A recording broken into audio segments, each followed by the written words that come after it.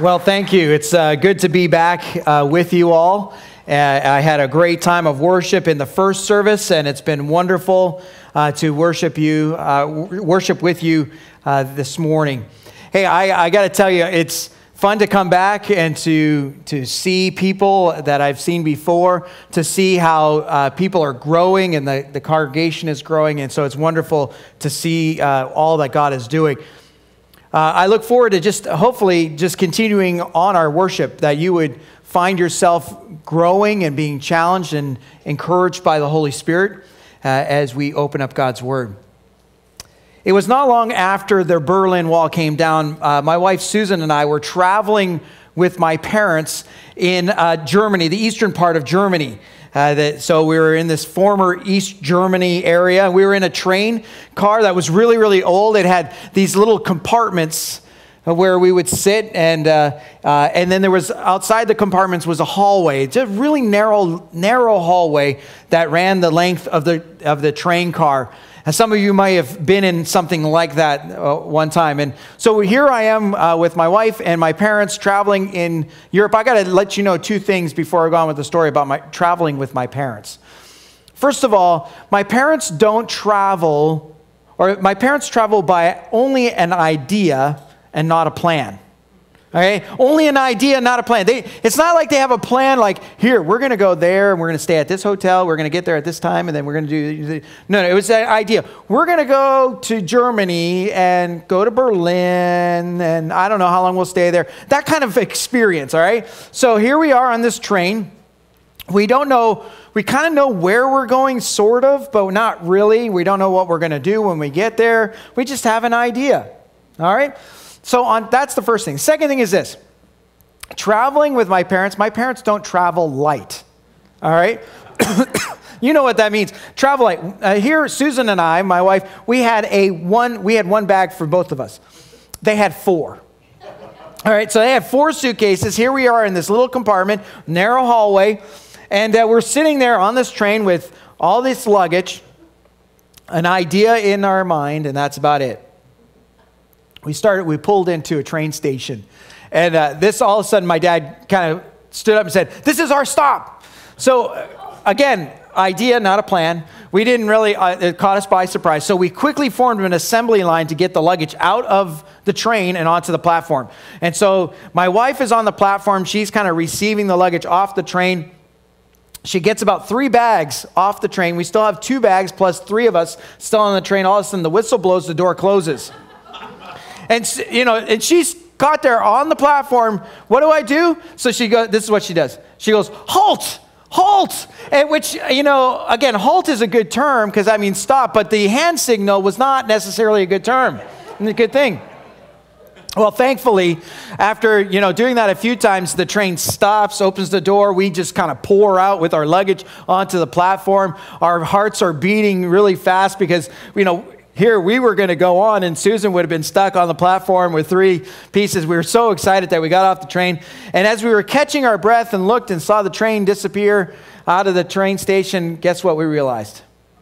It was the wrong stop. Yes, exactly. We got off one stop too soon, and so we had to board the train. Like we had to wait for the next one and pour all our stuff on, do it all again.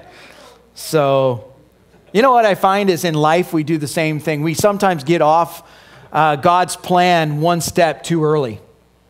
We get off on this idea of God's love one stop too early. For example, I do believe most of us understand that God loves us. We have seen John 3:16 plastered, at least the guy at the football stadium holding the sign.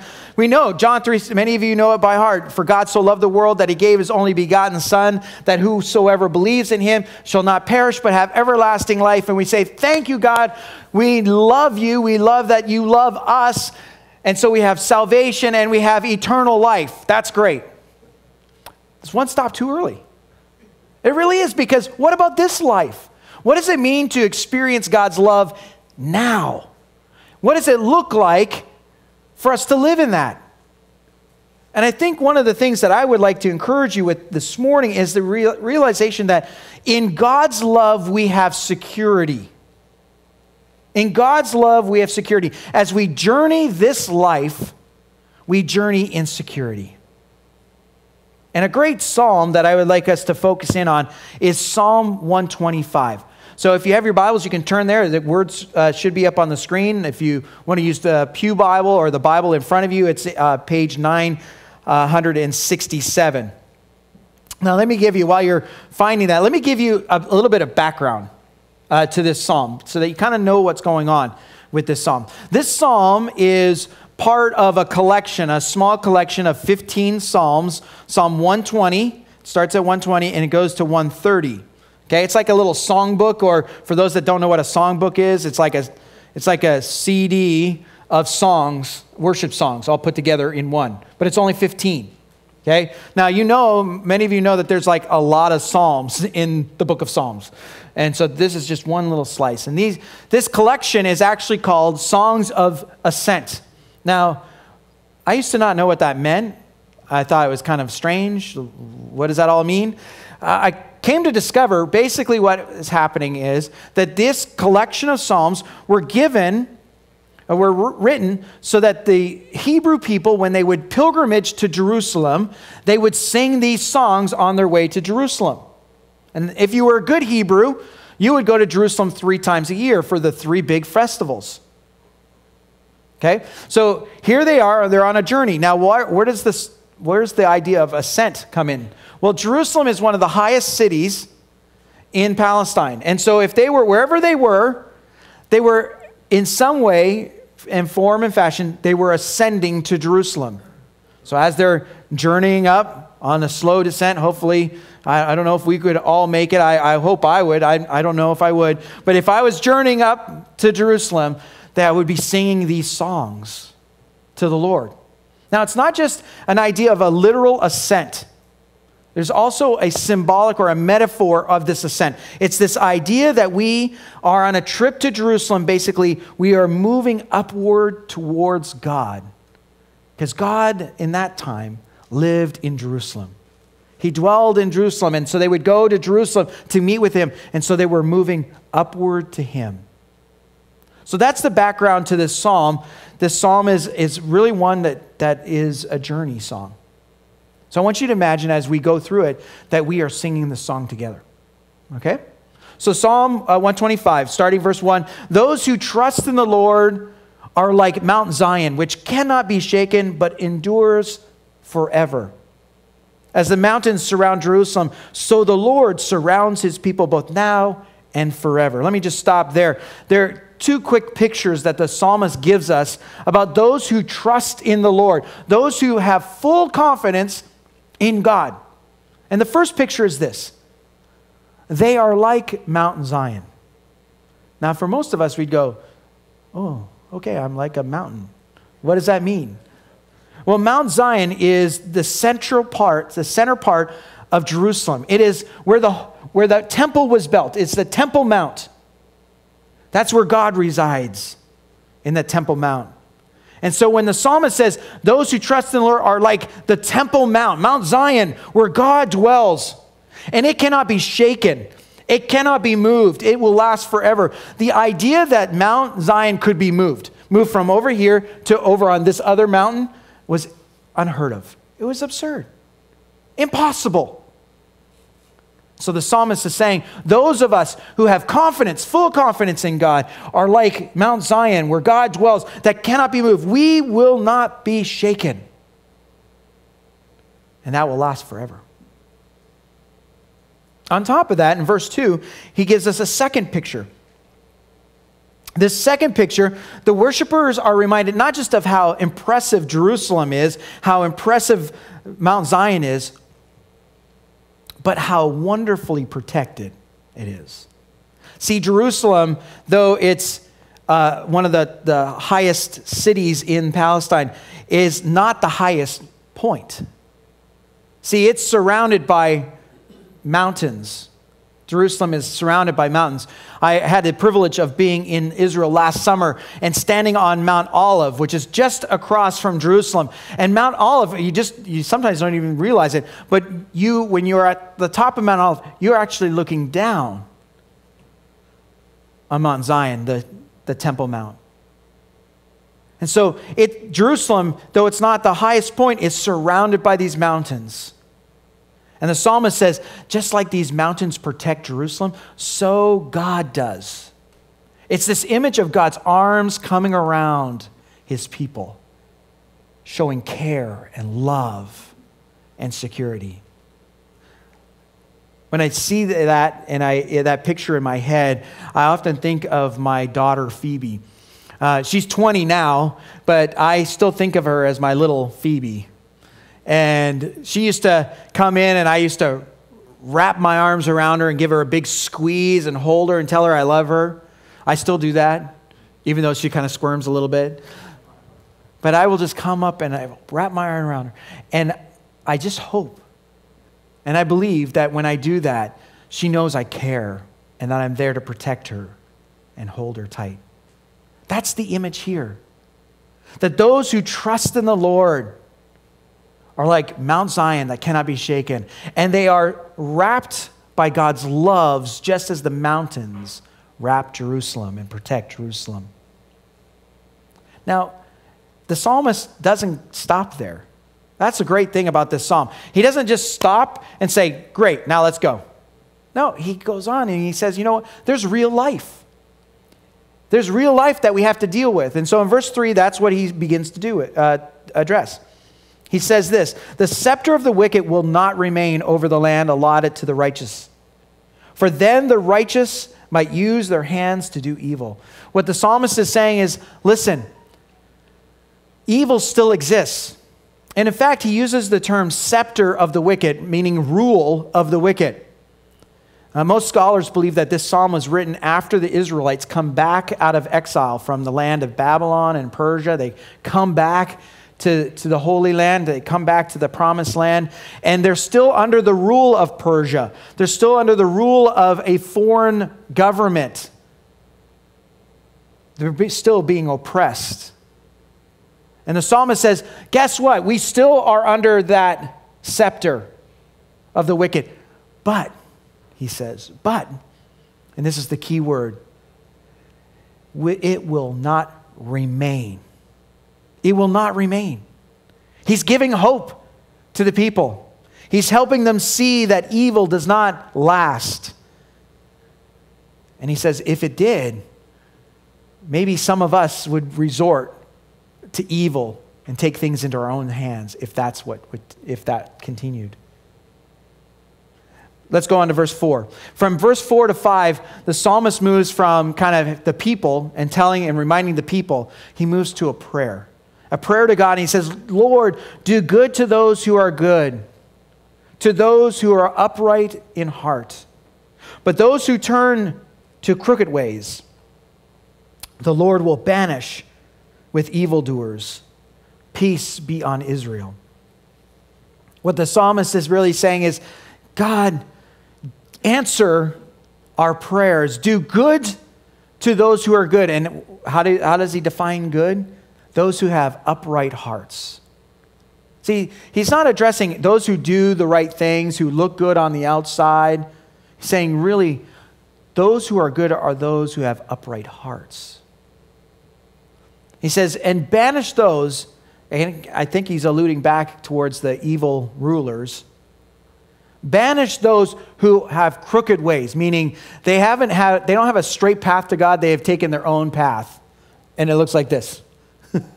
All right? And he says, banish them from the land. And then he concludes and he says, peace be on Israel. It's kind of like what Jesus says in John chapter 14 when he says, peace I leave with you, my peace I give to you. I do not give to you as the world gives. Do not let your hearts be troubled, and do not let them be afraid, because God's peace is with us. Well, that's what the psalmist says.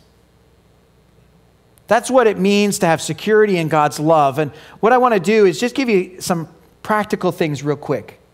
4 practical things about what it means to journey in this security of God's love that comes from this psalm. And the first thing is this: we need to examine our foundation. Examine our foundation. What or who is your foundation of security? I know most of us know the answer is to be God. But in reality, we live as if our security is in something else or someone else. I had the privilege of serving a couple weeks ago at our church's high school and middle school camp. I love teenagers. I've worked with teenagers since I was a teenager. I was 18 years old teaching middle school, Sunday school, and so I've worked with teenagers a long time. I love teenagers, but one of the things I know I was like, and I saw it, and I was reminded again, I was reminded of how high school kids, we're still trying to figure out who we are and trying to figure out how to deal with our own insecurities and to have security. And one of the things about high school guys that I noticed at this camp, at least, not saying anything about any high school kids here, okay, but is that they will say things and do things to be cool so they can be liked and therefore be secure in the fact that they're liked. Okay, and crazy weird things that they would say and do in the cabin, with each other, jumping off things and jumping around. It was just crazy. But you know what? It's not just teenagers that are like that. We're like that. Adults are like that too. Adults, we have insecurities, don't we? And we look for security in things and others. And I'm just going to confess. In my life, over my years of adulthood, I've tried to find security in having people like me. Just everybody like me. I don't know about you, but does anybody remember the cartoon series called Recess? My kids were, anyone? No. Wow, okay, well, forget that one. No, when my kids were young, they would watch this cartoon. Of course, that means I'm watching it as well. And it's Recess. It's about these fifth graders who, there's a gang of them, and there's one guy that's kind of the head of the little group. And this guy, it bothered him. One episode it came where there was this one kid that would not like him. And it bothered him. He did everything to try to get this kid to like him. Everything. The whole episode was that. And finally, the kid just says, it's nothing you, I just decided I don't like you. That's all. And that was the end of it. I'm like that little kid, that kid that was running around. I've been like that. I've been like that, trying to make people like me. And you know what? It doesn't always work. And I find myself seeking security in that. Maybe you have a different vice when it comes to security, and it might be you find security in your job. Maybe you find security in your relationships. Maybe you find security in the things that you possess or in your investments, and whatever it might be. I think one of the things that I would say to you as we come to the psalm is that recognizing that people are spending this time going to Jerusalem, and they're spending time reflecting on the fact that God is their security, but really, where is their security in life? What is your foundation for security?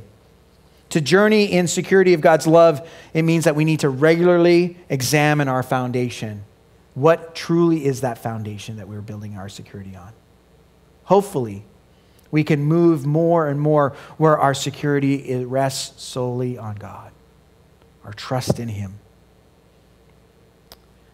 Now, let me give you a second thing about living in security. Security requires surrender. Security requires surrender. See, the people were leaving behind their life for a time. They were leaving behind their homes. They were leaving behind stuff, and to go on this pilgrimage to Jerusalem and to spend this time in Jerusalem in the festival. It was a time of leaving something and moving towards God. We need to surrender. Security requires us to surrender. But what do we need to surrender? I think some of us find ourselves in need of surrendering our illusion to control or of control.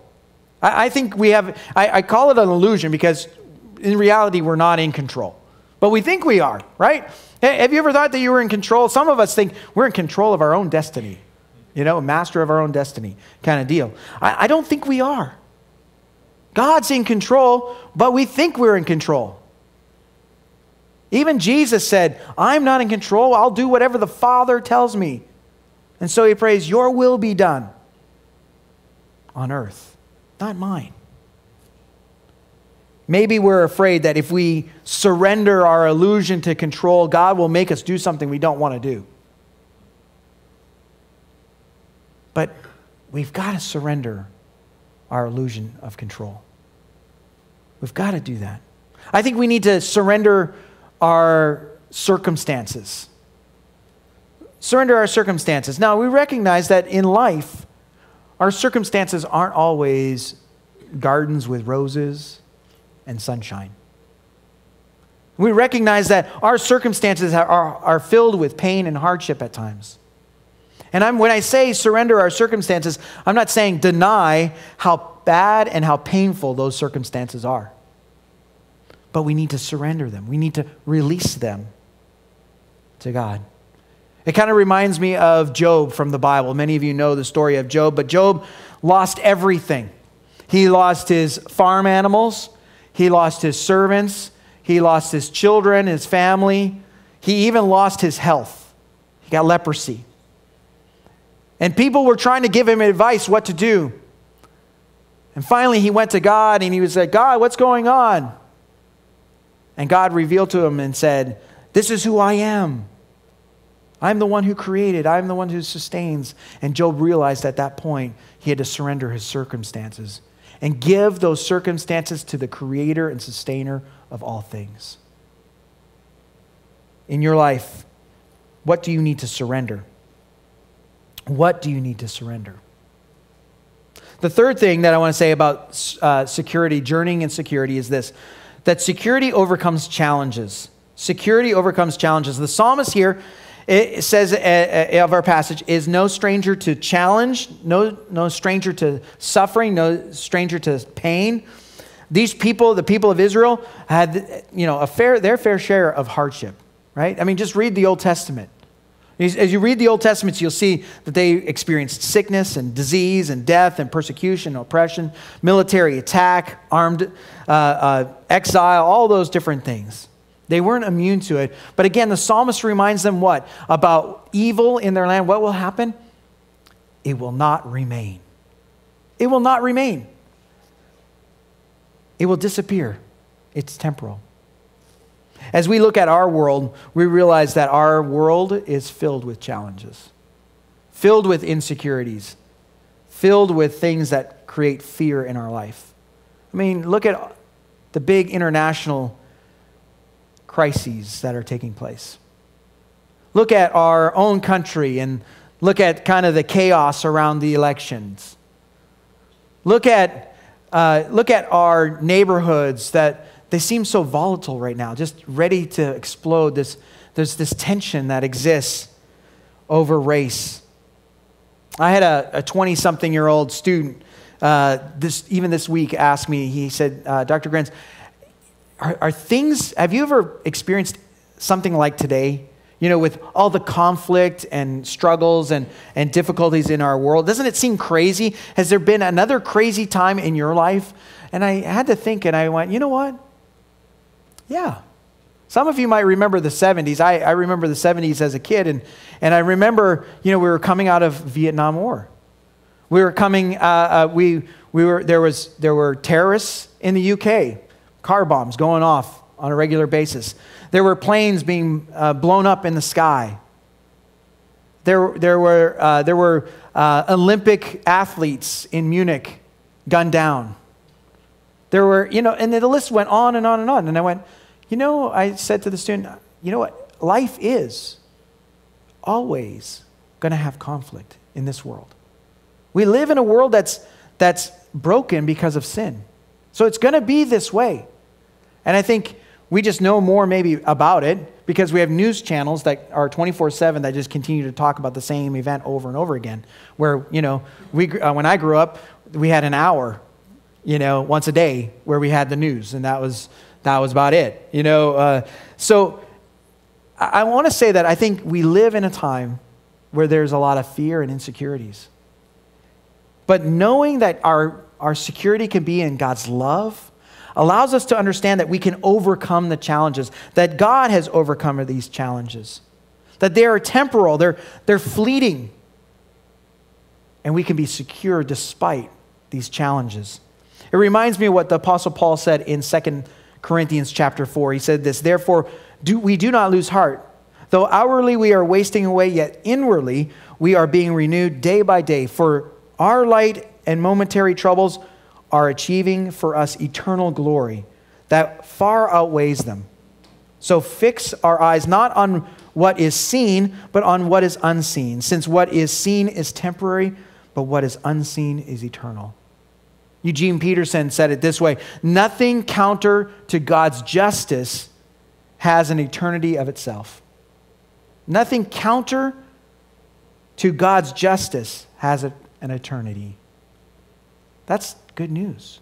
That's good news. That brings us security, like Job, to know that God is constant, but the challenges around us are only temporary. We can be secure in God. Which leads me to the last key that I want to leave you with, and that's this. Security leads to freedom in life. Security leads to freedom in life. Have you ever found yourself where you're always fearful of what's behind you? You know, you're always kind of looking over your shoulder going, like, I got to be careful, I'm afraid, and filled with fear. When we have security, we don't have to look over our shoulders out of fear. We don't have to fear what's going on in our nation. We don't have to fear others who are turning their backs on us. We don't have to fear our relationships failing. We don't have to fear our jobs failing. We don't have to fear about our salvation and whether or not it's in jeopardy. We don't have to fear because we are secure in who God is, His love for us. We no longer have to worry about people trying to like us. I want to end with a little story. The story is of a botanist who was out doing research, and he came to this area that was a beautiful area, and he saw so many types of flowers that he had never seen before. And as he looked down this gorge, he saw a flower that he just so wanted to see up close. And he couldn't get it. He couldn't get there because of the gorge.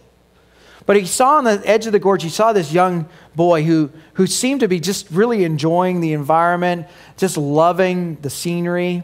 And he went up to the young boy and he said, "Hey, would you help me? Would you help me get that flower that's way down in the gorge? Now here's what I'm going to do. I'm going to tie a rope around you and I'll let you down and you can pick it up and then I'll pull you back up." Well, the young boy looked excited because, hey, that sounds fun. But at the same time, a little bit apprehensive.